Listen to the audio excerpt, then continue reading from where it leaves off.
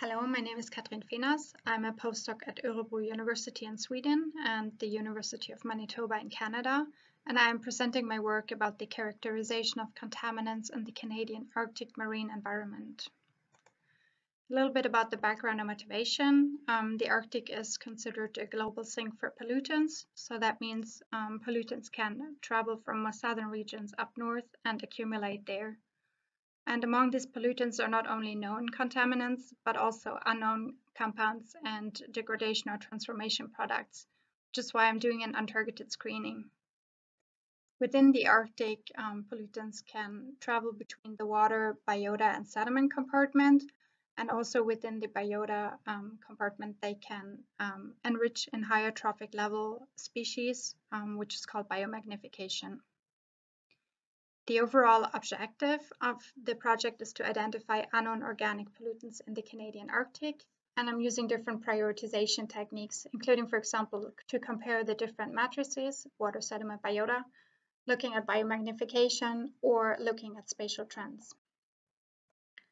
The samples for the study were collected in the Canadian Arctic in Hudson's Bay area, and I was on a sampling cruise starting in Coral Harbour here and going through the inlet to Baker Lake and then south along the coast to Arviat.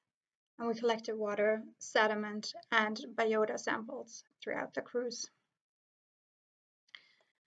The water samples were collected in these stainless steel Coke cans. In total, 9 high-volume water samples, 300 liters were collected for each sample, and then filtered through an XAD sorbent. In total, 16 sediment samples were collected using the box core shown in the picture there, and 78 biota samples using a bottom trawl. And the biota samples contained different types of species from different stations. Water samples were extracted using a solvent extraction with DCM for the XAD phase, followed by a liquid-liquid extraction for the remaining water phase. Sediment and biota were extracted both using microwave extraction with hexane acetone. For sediment samples, sulfur was removed with activated copper, and for biota, lipids were removed using gel permeation chromatography.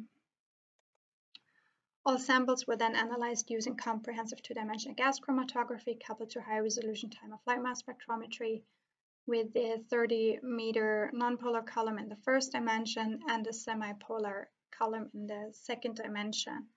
The modulation period was 6 seconds, and each sample was analyzed in triplicate.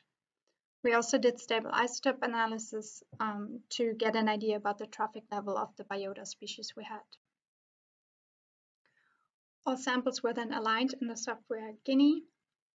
And the first step was to remove artifacts, and those are compounds that only appear in 1 out of the 3 replicates. After that, I removed compounds that had high concentrations in the blanks and applied a detection frequency threshold of 20%. So I started with more than 42,000 compounds and ended up with around 500 compounds. And those 500 compounds were then subjected to principal component analysis, PCA, using centered, scaled, and log transformed data. Among having higher peak capacity and better separation, another advantage of 2D-GC is being able to apply classifications.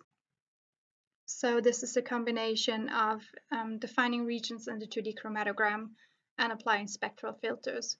And I did this for the compound groups here on the left. For phthalates and halogenated compounds, only spectral filters were applied. And for all the others in the list, I also applied the regions as they're shown in the chromatogram on the right-hand side here. So this is an example chromatogram just with the peak markers. And if I apply the classifications, we can see that already some of the compounds are classified. And I use these results further on. So now to the results for the PCAs. We can see here a comparison of the 3 matrices. We have sediment samples in red, water samples in blue, and biota samples in green. And we can see that the sediment samples cluster together as do the water samples, which means they are similar to each other in their chemical composition. The biota samples, however, are kind of all over the place, which means they have a very different chemical composition, which makes sense because it's different types of species from different stations. So here I analyzed the biota samples separately now, and we can see that we have different clusters forming. So for example, we have 3 clusters with shrimps, one in the middle, one to the left-hand side, and one in the upper corner. And samples located within each cluster are similar to each other in their chemical composition. And the shrimp cluster on the upper hand side also contains the eggs, shrimp eggs that were collected. Then we also have 2 clusters for different types of fish. And for example, the fish cluster on the bottom left contains sculpins only. So these fish are, again, similar to each other in their chemical composition. And then we have some smaller clusters, for example, here in the top part of the PCA plot with Acidiacea, brittle stars, and sponges. And these are generally species that are at lower trophic levels, and they also cluster together. If we now look at the compounds in relation to this, we can see that compounds that have a high second dimension retention time, which are here colored in purple, are more on the bottom right-hand side.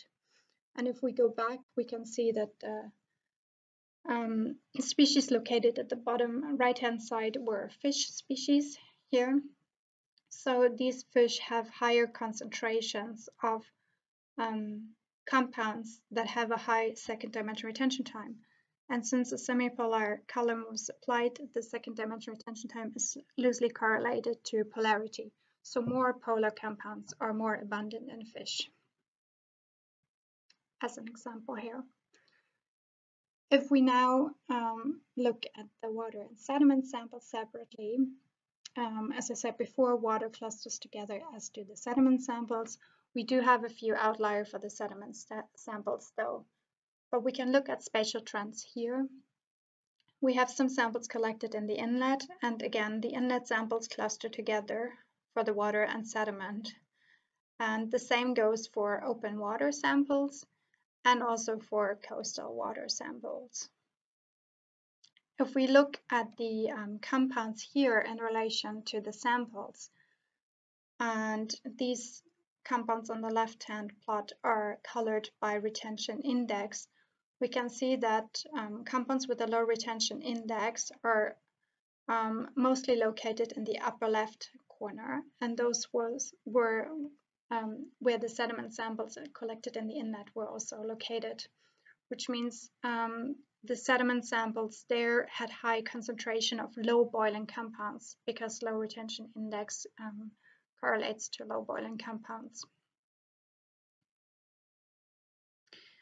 If we now look at the classification results, unfortunately there are not too many groupings visible, but we can see that alkanes, which are marked by black circles, are mostly located on the left-hand side of the plot.